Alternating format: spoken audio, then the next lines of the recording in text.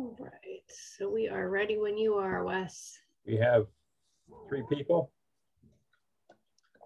1, 2, 3, 4. We have 5. 5. Okay. Well, good afternoon. Excuse me. Good afternoon. I'm Wes Klein, agriculture agent for Rutgers in Cumberland County. Before I start talking about FSMA and the USDA harmonized audit, I want to mention about COVID and where we are with vaccination for farm workers.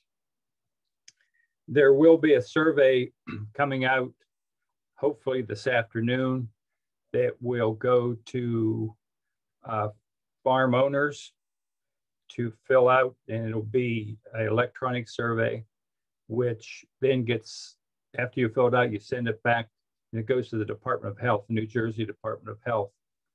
They will then contact the local, either local county health department or the federally qualified health centers. For instance, Cumberland County is Complete Care, but there are different ones around the state. Then either the health department or the FQHC will contact farms to set up times for vaccinations. If you have a large population, they will probably arrange to come to your location. If you just have a few workers, they'll have centralized locations where you can come and get your vaccination. So hopefully, starting next week, there will be some vaccinations given. It will be the J&J, the Johnson & Johnson one-shot vaccination. So that will help with logistics, so you don't have to go a second time. The type of information they're asking for on the survey, and I have not seen the survey, but what I've been told, they will ask for obviously your name, your location, how many people would need to be vaccinated, and whether it's going to be one time, or if you have, like, for instance, 2 groups of workers coming, would it be 2 different times? So I was told that the survey takes about 5 minutes to do, but this is going to be the main contact for how you would arrange your vaccinations. If for some reason you would rather go direct, I would suggest you try to contact the federal qualified health center in your area and talk to them direct about scheduling an appointment. Is there any questions? Anyone can unmute themselves and ask questions as we go through this presentation, because I really wanted to make it as interactive as possible. So you can either raise your hand or unmute yourself and ask a question.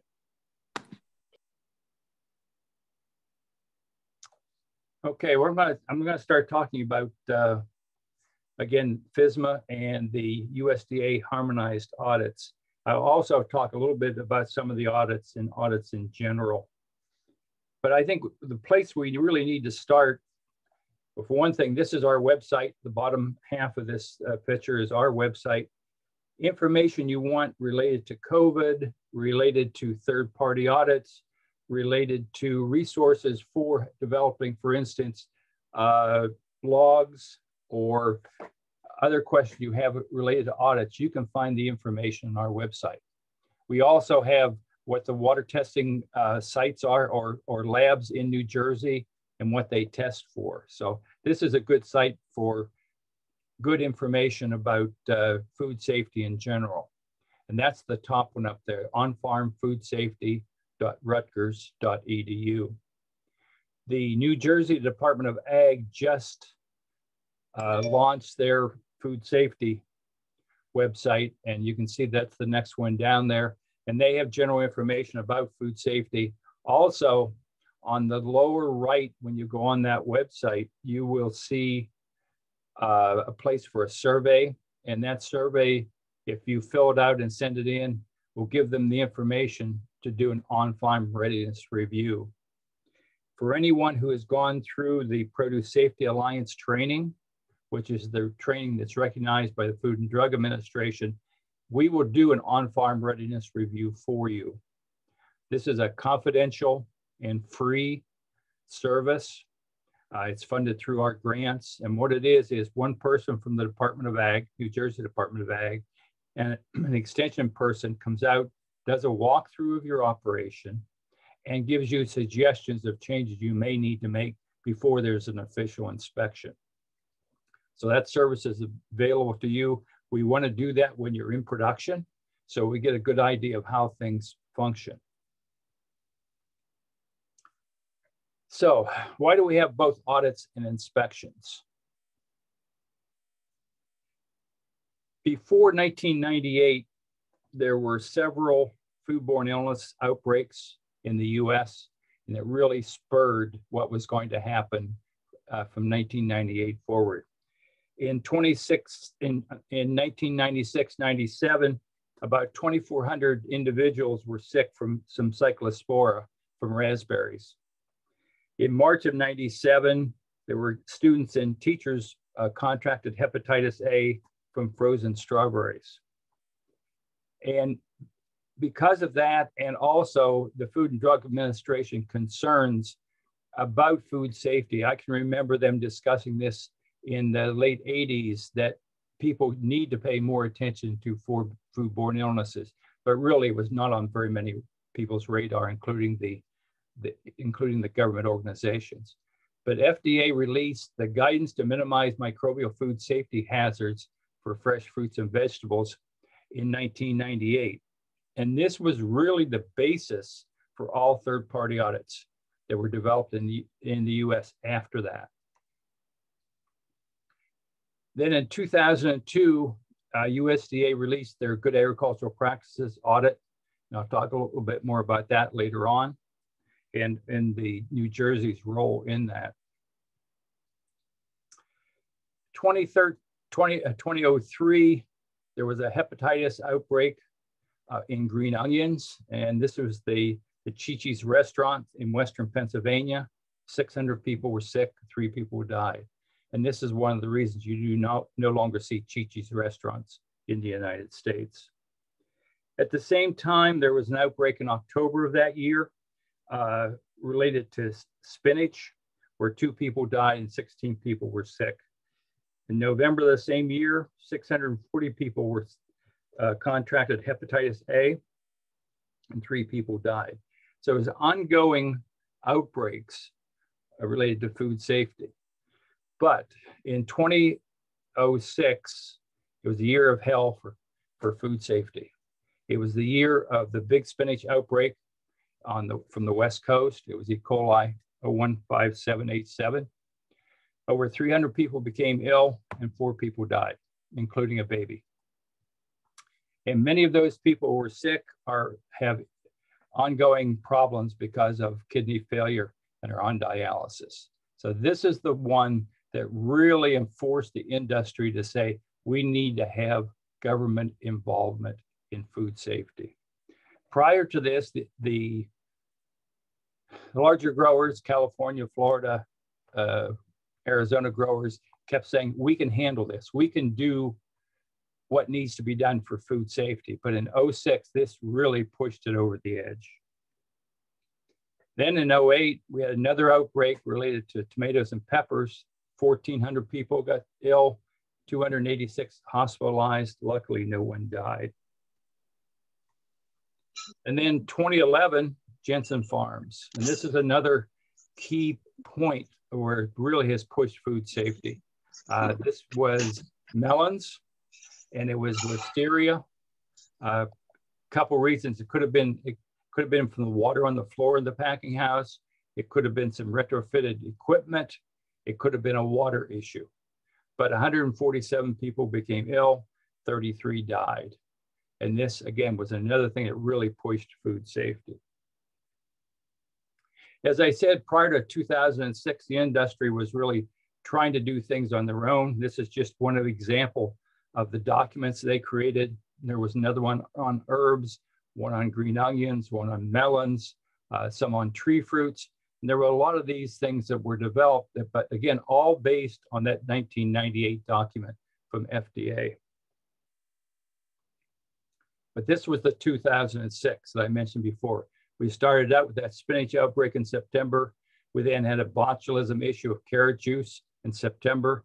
We had a salmonella issue with tomatoes in November. We had a curly spinach in Texas issue in December. And we had Taco Bell and Taco John's in December. So this was one of the worst years for food safety in a long time. You did see things like this, trying to make somewhat of a joke about the spinach. And the quote from Willie Nelson, it's good thing I had a bag of marijuana instead of a bag of spinach or I'd be dead by now.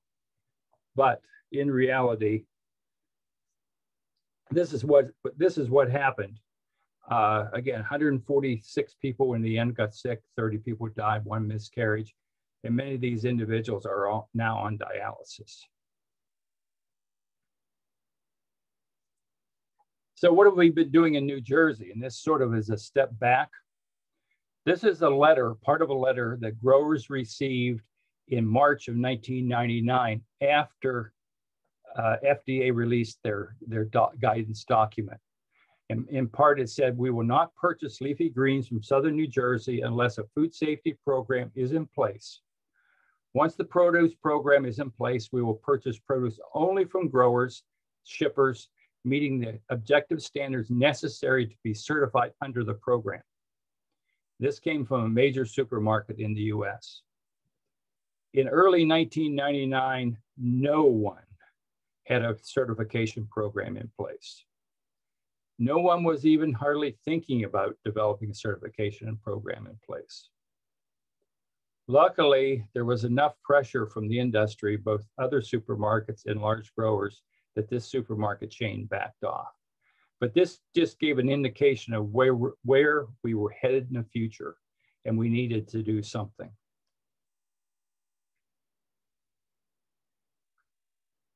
So the New Jersey Department of Agriculture agreed to set up a third-party food safety audit program to certify growers and shippers in New Jersey. And part of the reason was the companies that were coming in and offering services were very, very expensive. And the New Jersey industry felt this would be a cheaper way to do it.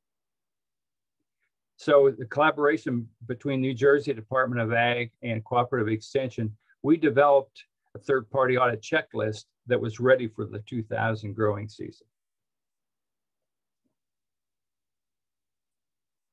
At the same time, the New Jersey Department of Ag Secretary and the California Secretary of Food and Agriculture solicited USDA to develop a national third-party audit program that would be standardized across the US.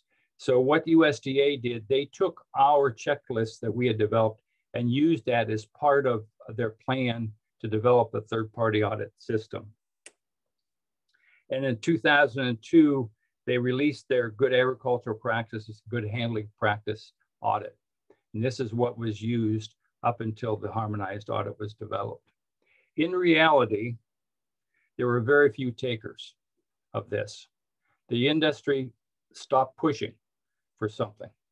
So the amount of effort was put into it turned out to be a lot of effort with very little response from growers at that point. In 2009, what was happening between 2002 and 2008, there were a lot of audit firms coming out there. There was a lot of push to have growers get audits, especially on the larger growers, and it was starting to trickle down to smaller growers in the East. Also, each audit firm had a different type of audit. We had some growers in situations where we had to get 4 and 5 different audits, just because this one was a little bit different than that one. When United Fresh Produce Association looked at many of those audits and compared them together, it came out that about 90 to 95% of the information was exactly the same. But the questions may have been worded a little bit different, or the point structure may have been a little bit different. And this was causing a lot of worry and cost to growers. So United Fresh brought a group together, most of the audit companies with one big exception, to develop an audit that would be harmonized and would be acceptable to all buyers. That was the goal. We've never reached that goal, but that was the goal. And this is an ongoing process, by the way. So the harmonized audits were available in 2011 and 2012. And that's what I'm going to compare the inspections against. Talk a little bit about FSMA. FSMA was signed into law in 2011. It was the biggest change to fresh fruits and vegetables as far as the Food and Drug Administration was concerned, essentially since the inception of FDA. It became effective, or started to become effective, in 2016, and it was phased in 2016, 17, and 18. It is now in effect for the industry, and I'll talk about where the exceptions are, because there are some exceptions. But the whole rule is really based on prevention. There are 7 main parts to the rule, and we're going to concentrate on the produce safety rule because that's the main one that affects most of our growers. But there is a preventive controls of human food. That's good manufacturing. It only applies to growers in the sense if they have a centralized packing system where they're buying in product, for instance, to pack. That's where that would apply to growers. And in New Jersey, there's very few situations where that would be the effect. Preventive controls of animal food. That is where it's all pet foods, all cattle feed, for instance, horse feed, including down to the point of someone who's making dog treats and selling them at a farmer's market. Foreign supplier verification programs, that is putting on the onus on the importers that the people they're purchasing product from offshore are meeting the same standards as the US. And the accreditation of third-party auditors and certification bodies is the group that FDA doesn't have the personnel or the funds to be auditing all or inspecting all operations offshore. So they're accrediting third-party auditors and certification bodies to do that as a service. Sanitary transportation of human and animal foods, that's fairly clear. It's anyone transporting any type of food, whether it's animal or human, then there are certain things they have to do. And prevention of intentional contamination and adulteration. And I think that's fairly clear. All of these are now in effect, and they all have different training components to them. So switching back to audits again, there are 2 main standards that are used for auditing in the US. One is the harmonized standard, which is owned by United Fresh. And the other one is GFSI, which is the Global Food Safety Initiative. And this is European-based, but most of the large retailers in the US are requiring some type of GFSI certification. Audit firms, there are many. This is only a few of them. As I said, USDA has 3 main audits: the GAP, the Harmonized, the Harmonized Plus, and the Harmonized Plus is GFSI benchmarked. So it's comparable to GFSI and recognized that way. Then you have many other audit firms such as Global Gap. They will audit the standard, the harmonized standard. They will audit GFSI. They have several different audits. All of these firms have several different audits depending on your size of operation and what you want audited. And again, this is not all the ones that exist. Most growers in New Jersey are either doing USDA audits or Primus GFS audits. There are a few that are doing SQF and a few are doing BRC, British Retail Consortium, but that number has gotten less and less. Now let's get into comparing the produce safety rule to third-party audits. And again, it's mainly going to be the USDA audits, but I will point out other things.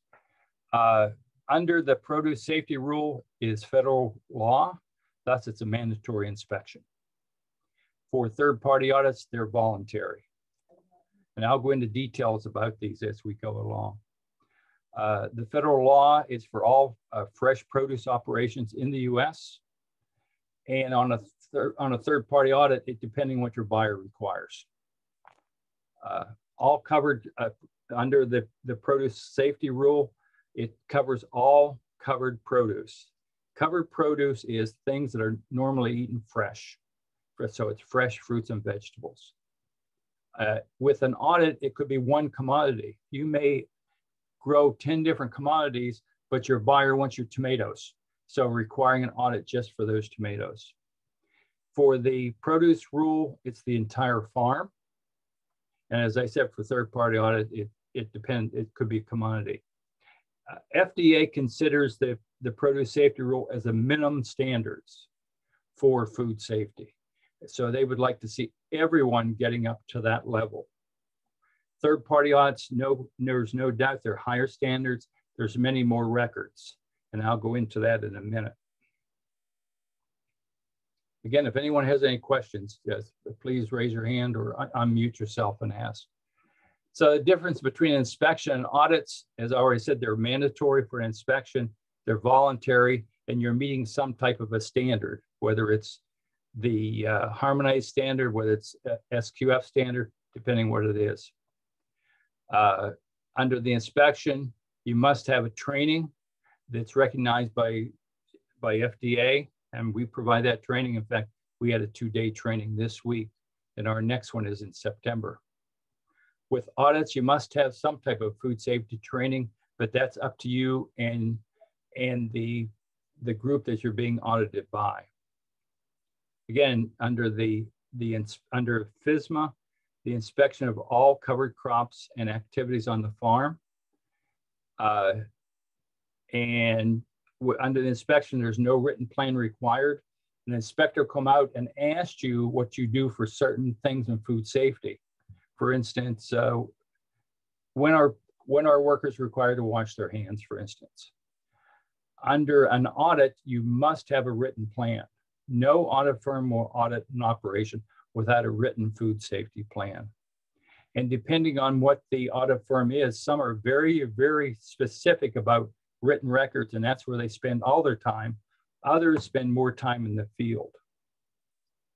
Under inspection, they're prearranged visits. Generally, the grower gets a call 5 days before they're going to do the inspection, and they arrange a time and place to meet. Again, with audits, they're also prearranged visits. Under the inspection, the way it's structured right now, the first inspection is educational inspection, and then there will be another inspection about every 4 years. That varies from state to state. In New Jersey, this is about what they're talking about. With audits, they're always annual inspections. So you have to do it annually to maintain your certification. The inspections are free, and they're being covered under the FDA's food safety rules. With audits, the USDA audit right now is $115 per hour, and it works out to be about $1,300 for a harmonized audit. And the amount of time that someone is on the farm, it really depends. With a harmonized audit, the audit takes about 6 to 8 hours, depending on the size of operation. And for an inspection right now, it's taking about 3 hours. So it gives you some idea of how long it would take. They also, with the audit, the USDA audit, they will ask you to send them documents they'll review before they come out and do the visual inspection. And part of that is because of COVID and trying to reduce the amount of time they're going to be on a farm operation. With audits, the buyer may specify the audit firm that can be used. For instance, certain firms will only accept, for instance, Primus audits or Primus and Global Gap audits. Others will accept USDA, Primus, Global Gap. So the buyer specifies the audit firms that you can use. Under the inspection or under FSMA, there are exceptions. Less than $25,000 in sales, you're completely exempt from the FSMA rules. Also, and there's no exceptions under audits. because you're auditing specifically what the grower, what the buyer wants. It may, like as I said, it may be one crop. Under inspections, there all are exceptions for commodities grown, and that's in section 112.2 of the rule. And again, it's for fresh fruits and vegetables. So if you're doing processing, such as processing tomatoes, there's a kill step, then that falls outside the rule. All you would have to show in that case is that the crop was processed. So a contract from the processor. There's also an average annual food sales to qualified end users as an exception. And what this means is $500,000 and less in sales of all food sales. And that can be your produce, milk, hay, animals, jars of jelly, for instance, that would all get included. Also, it must be sold within 275 miles of where it's grown or in the same state. And 51% of your total production must be retail. By definition of the rule, retail is you selling it to a restaurant, or you selling it to a supermarket, a CSA, a farmer's market. As far as the restaurants and the supermarkets, for instance, if you have 50 boxes of lettuce and you sell 25 boxes of those, that lettuce to a supermarket, and the other 25 boxes you sell through a third party, such as a wholesaler, one is considered retail, one is considered wholesale.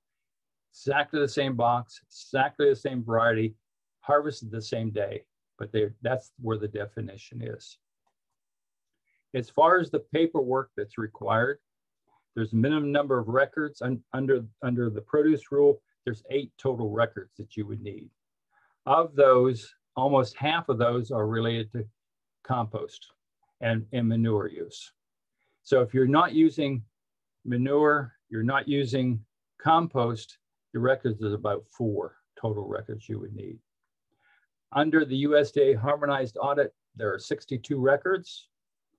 There are 50 either written procedures or plans, and there are 9 assessments you need to do if you're doing all parts of the audit. And we'll talk a little bit about different parts of the audit in a minute. What about unannounced inspections? The only way that you would get an unannounced inspection under FSMA would be if the operation doesn't respond to the request for an inspection. Or if when they do one, there's a serious food safety question issue that needs to be handled. Or if there's a complaint, recall, or foodborne illness, that could be traced to that operation. Under the harmonized audit, there is a possibility of unannounced audits. And right now they are doing some unannounced audits. You would get a regular audit, and then sometime in the year, you would come back and do essentially a spot check, which would be the unannounced audit. So these are the parts of things that fall under both the rule and inspection under audits. Health and safety under the inspection, looking at see if you have enough porta-johns, what your hand washing situation is. Soil amendments, that's mainly soil amendments of biological activity. In other words, manure, compost, table scraps would be included in there. Domesticated and wild animals, what's the possibility of animal intrusion, for instance? Agricultural water, both pre and post harvest. Pre-harvest is what is your irrigation source? Is it tested for generic E. coli, which is required under the rule, and what level it is? You're allowed to have some generic E. coli in the water, for instance, up to 126 colony forming units. And then also when you get into post-harvest, this is washing equipment, sanitizing equipment. In this case, the water would have non-detectable generic E. coli. So they'd be looking for your water tests. Post-harvest handling and sanitation. Again, how are you cleaning your equipment? How are you sanitizing your equipment? These are the parts that fall under FSMA. Under an audit, under the harmonized audit, there's 48 general questions. Then once you do the general questions, you need to make the decision of whether you do field or post-harvest, or both. If you're doing field and harvesting, it's 51 questions. Post-harvest operations, it's 64 questions. So you can see that it's a lot more involved when you get into an audit. If this was another company that was doing an audit, they may have more questions, or they may take a question and divide it into several different parts. And the difference between the USDA harmonized and another company doing it partly is the cost. If you're having an outside firm do it, you're going to pay transportation. And some of those auditors may be from the West Coast. They may be from South America. They may be from Europe. So you're paying that, plus you're paying for the audit itself. It really comes down to what your buyer will accept. So we look at the inspection and the audit. The inspection satisfies the obligation under FSMA and the PSR, the Produce Safety Rule. And that inspection, as I said, would be about every 4 years in this state. Buyers may accept that compliance with the PSR in lieu of an audit. And I can tell you right now, in this state, there is no buyers who will accept just the inspection for food safety. They will require a third-party audit. FDA doesn't intend to issue certificates. The only thing you'll get related to inspection is a form, which I'll talk about in a minute, so there will be no certificates. Does not automatically protect the producer in case of a lawsuit. Does demonstrate compliance and may reduce civil or criminal liability, but there's no guarantees. When you look at the audit, the audit indicates the farm is in compliance, or at least in compliance that day. FDA suggested it may use in consideration for prioritizing inspections, and that actually is happening in this state. If you've been audited for several years, generally you fall further down on the list. The priority is it, for instance, a leafy green or a high-risk crop? And all leafy greens are high-risk crops. Then after that, have you been audited? So you drop down the list depending on what your crops are and whether you've been audited in the past. USDA does issue a certificate and places the information on their website once you pass the audit. If you do not pass an audit, they don't put anything on the website. There's no indication whether you failed or not. It may reduce operation civil liability in civil cases, but again, there's no guarantees. So what about non-compliance or failure? Under the inspection, there's a variety of actions that are possible. One is re-education. The way FDA looks at this is you educate while and during regulations. They are not out to put someone out of business. Immediate actions, corrective actions, if you can do something that day or shortly, that's a big factor.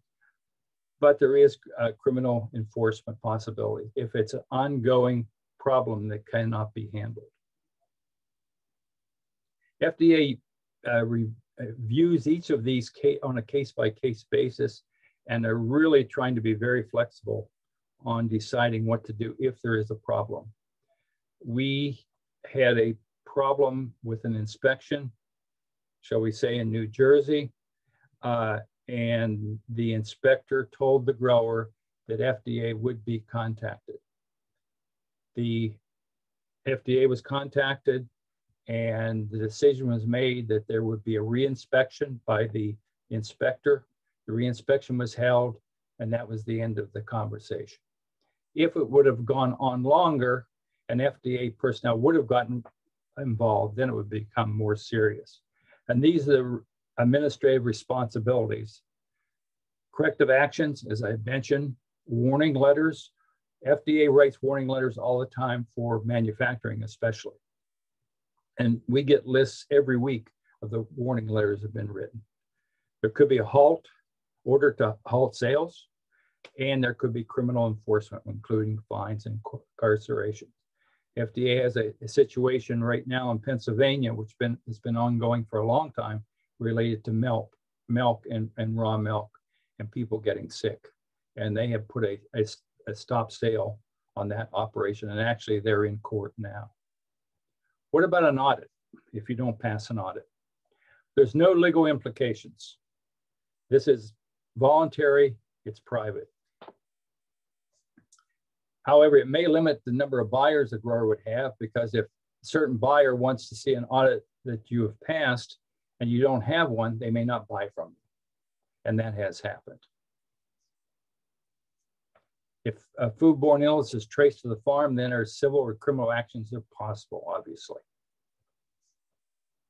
And this is the last one. If government, in this case, New Jersey Department of Agriculture, is conducting the audit, they're obligated by federal law to report serious health issues to FDA if they occur.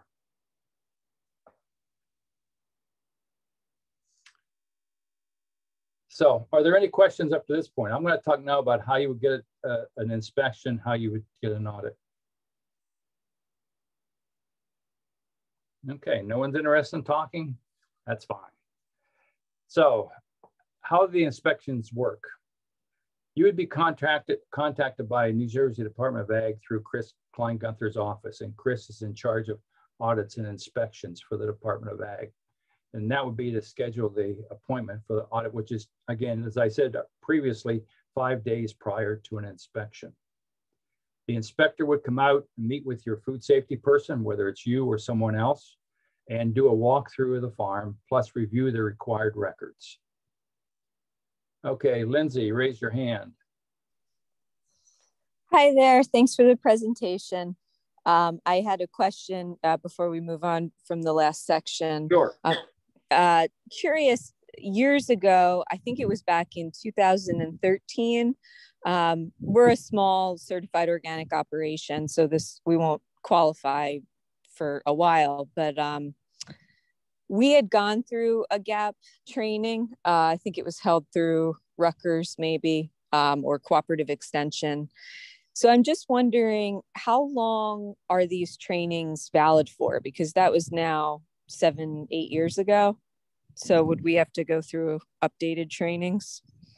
Yeah, 7 or 8 years ago, the training that we're doing now didn't even exist. Okay. I think the first one was 2016, 2017. The training, the Produce Safety Alliance training, once you take it, it's good forever. Okay. So it's a one-time deal. It's in person. When we can do things in person, it's a full day training, 6 to 7 hours. When we have to do them online, as we're doing now, it's 2 days, spread over 2 days. The same information, but spread over 2 days. The good thing about that training, whether you need to comply with FSMA or not, it gives you all the basics related to food safety. So, and we post on our website when we're going to be doing those. And our next one again is September. Okay, thank you very much. You're quite welcome. So once the inspector has gone through, did the walkthrough, reviewed the documents, they have a form which is called 4056. And that form then would be sent to you after the inspection. They would go back to the office, fill out the form. And it may have some suggestions on it. Remember, that first inspection is educational. So they're using that form to provide you with information. They also may provide you with contact information. For instance, they can't tell you how to correct a problem. They can tell you it needs to be corrected. So what they would say to contact either myself or Meredith, and we're really the two people who handle food safety in the state, along with Jen and Michael, and help with training and also technical assistance. The difference with an audit is there is an audit standard, and the website is up there where you go to get that standard. It's on the USDA website. And Jen, maybe you can post that in the chat room. There, and make sure when you go to that website that you get the 2021 version. They have a new standard that's just been posted, and it will go in effect May 1st. You need need to develop your written food safety plan. You can ask for technical assistance if you need any. That's myself or Meredith. Then to schedule the actual audit, you go to the website, email the address I have on the page here, and you'll receive back an agreement to sign, which the agreement essentially says, these are the parts I want audited, which, for instance, harmonized, it would be the general questions you have to have. Then you want the field or post-harvest, or you want both, and the agreement to pay for the audit itself. Then you send that back, and then they schedule the audit. They want to see you in production, and they also need about 10 days worth of records. So they'll ask you to send some of those records to them so they can review prior to the audit. If you have any questions, you can contact Chris. That's his cell phone number, the direct contact. And as I said before, once the audit is over, it is reviewed by USDA. You will not know that day of the audit whether you passed or not. You'll have a good indication just by the way the thing is going, but it has to be reviewed by USDA in Washington. Once it's reviewed, then you'll get a certificate, plus they will put that information on the website. And on their website, it'll have your name, your address, the date when you were audited, what you're audited for, what audit it was, and what crops it was audited for.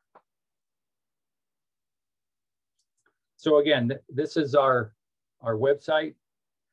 We do have more trainings coming up. Next Friday, we're going to be talking about backflow prevention in the packing house. And March 16th, we have a blueberry grower meeting. March 26th, Meredith's going to talk about on-farm record keeping for food safety. And then, as I said, in September, we have our Produce Safety Alliance training. And that's the website, the Eventbrite, where you can go and where you signed up for this training. Are there any questions? Anything at all about food safety? We have time. Yeah, so thank you so much for the talk. It's been very educating. Well, mine is not a question. I was just trying to seek your permission to share an information about the survey that we are administering to growers and buyers that you're aware of on our studies on the adoption of USDA GAP standards. So I was wondering if I can share the information through the chat box. Yeah, go ahead and post it in this chat box. Thank you so much. I appreciate it. Thank you. Any other questions?